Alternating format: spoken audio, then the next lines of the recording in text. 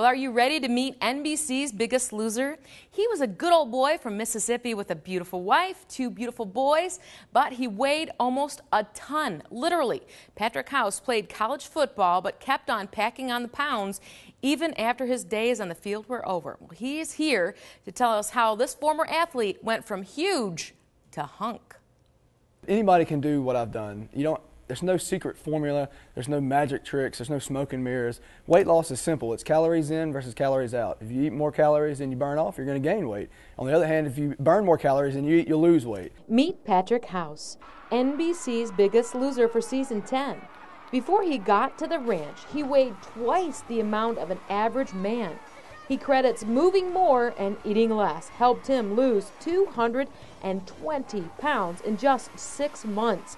He considers this a wake-up call and realized he had to start turning some of his attention on himself. People have the mentality of, well, I'm already 350 pounds, what's 370? Well, I'm already 375, what's 400? And so when you start doing that, it's like a snowball effect where you kind of give up hope and you don't care anymore.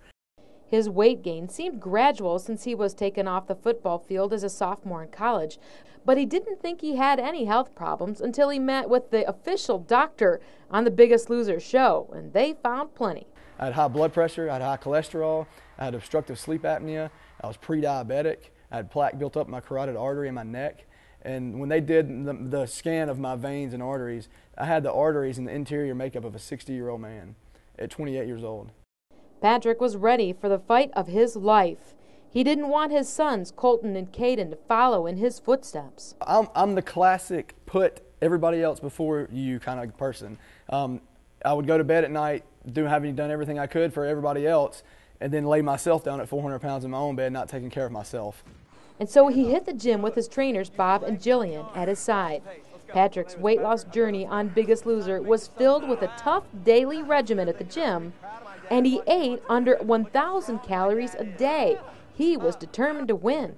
This major life change helped him lose an amazing 100 pounds in just 7 weeks. Hitting that first 100-pound mark, it was like throwing gasoline on the fire. It drove me to keep going and go harder and harder and harder.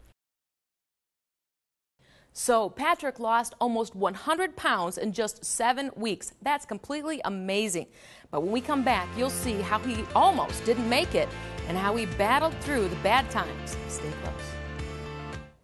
All right, everybody, so let's put some oomph in our workout. I brought Tom Montgomery here from Super Fitness. Tom, we need to work on those abs. Yes, we are. We're going to start something very basic. We're just going to come back, lay flat on the back. We're going to do some abdominal curls. I love these. Yep, a lot of people complain that this one really hurts their neck. So what we're going to do is just support the weight of the head and then come up, shoulder blades off the ground and right back down. That one hits more the upper abdominals. We're going to do one for the lower abdominals. All we're going to do is lift the feet, support with the hands on the side, and just bring the legs back. So we're going to keep the knees bent. So we want to protect the low back, and we're going to come back. And so I leave my head on the ground? Yep. So your head is supported, your neck is supported, your back is supported. So this is sort of like a partial leg lift. If that doesn't get you sweating, I don't know what will.